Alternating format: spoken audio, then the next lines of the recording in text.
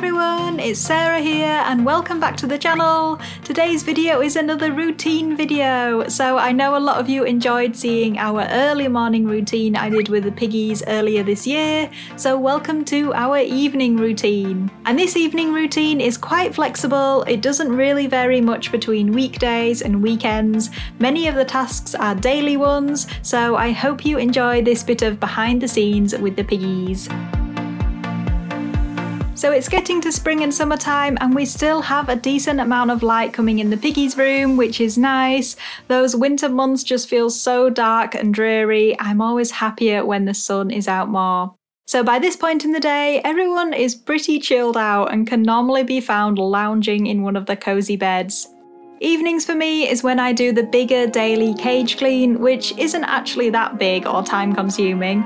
I start off by tidying up the rest of the cage before getting onto their litter tray. This way, my sweepings from the liner and pads go straight in the litter tray, which I'm about to change, making it easier to contain the mess, because as we all know, piggies are experts at creating mess.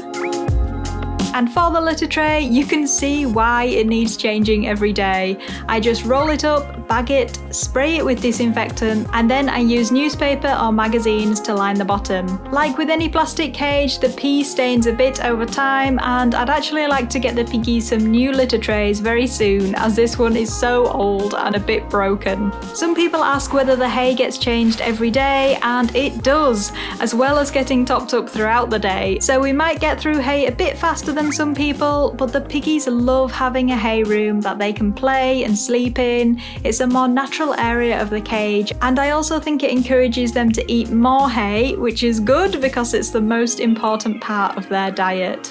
And for the pads, I do the same thing as I did earlier in the day. If any look a bit gross or feel a bit wet, I change them out and pop the dirty ones in old pillowcases ready for washing.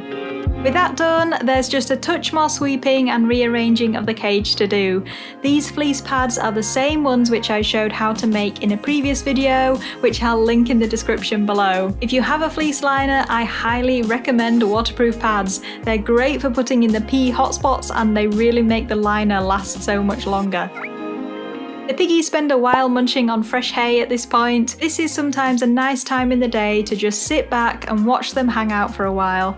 I find it's really relaxing to watch them just go about their business and enjoy being in the freshly cleaned cage.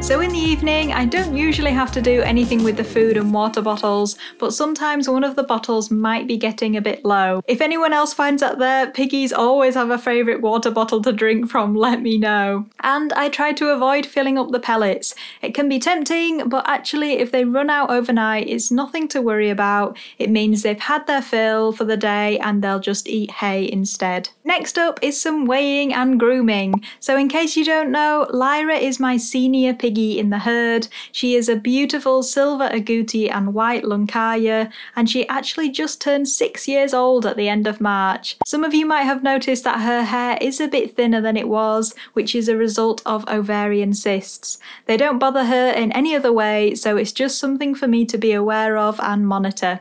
Despite some recent health struggles, she is doing really well at the moment, but because of her age, I do weigh her daily. She does fluctuate a lot, but if I see any pattern in weight loss, then it's a sign to me that a vet visit might be in order.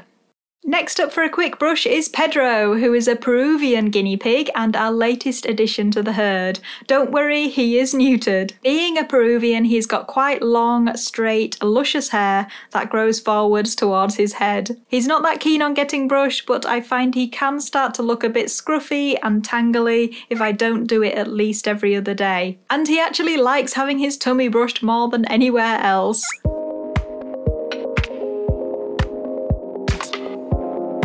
Time for some veggies, which of course is the piggies' favourite part of the evening. Now generally I always feed in 2 separate meal times, one in the morning and the second in the evening.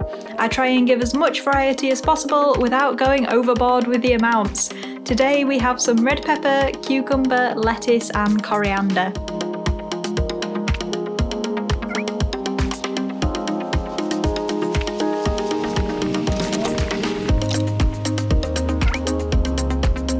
you're working on taming with your own piggies, then my best advice is to do hand feeding wherever possible.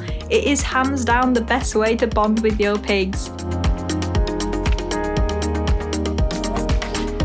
It's also good for making sure everyone gets an even portion of everything and there's not one greedy piggy gobbling up all the best bits.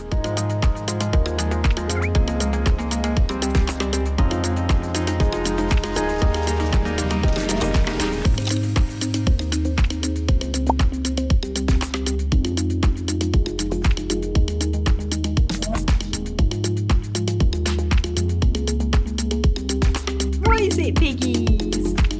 Do you want the rest? Okay, well, make sure you share nicely. Pedro can be a bit shy, bless him. He's definitely still settling into his new life with these three.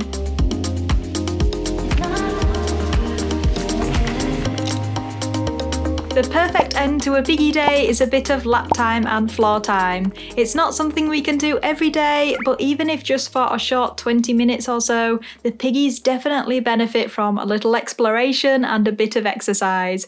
I usually just keep a liner down here in the lounge and bring their whole litter tray down so they have somewhere to pee. And it actually works really well to stop any accidents happening on the carpet.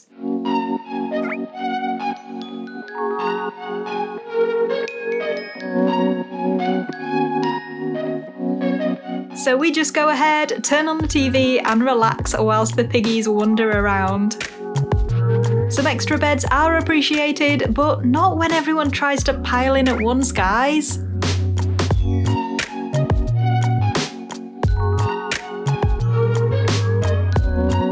The youngsters can still be a bit skittish, but they are improving slowly. Lyra and Pedro, on the other hand, are pros at floor time and nothing bothers them in the slightest. Pedro especially is really confident, which is surprising as he's a rescue piggy.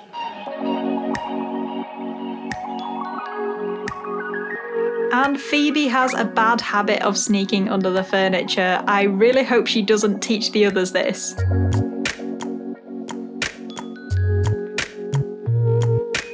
Eventually, I can't resist a good cuddle. This is another great way to bond with your pigs. Whilst many might be scared at first, they will realise that there's nothing to be afraid of, and maybe when they get a bit older, they'll even curl up to sleep on you. After a good snuggle, the pigs go back to their cage for the night, and that's where we leave this evening routine, with happy, full and sleepy piggies. I really hope you enjoyed watching, guys. If you want more routines, then here's the morning routine that I mentioned, and if you want to hear more tips on taming and bonding with your guinea pig, here is my other video on building their trust. That's all for now, guys. Thank you so much for watching and we'll see you next week. Bye bye!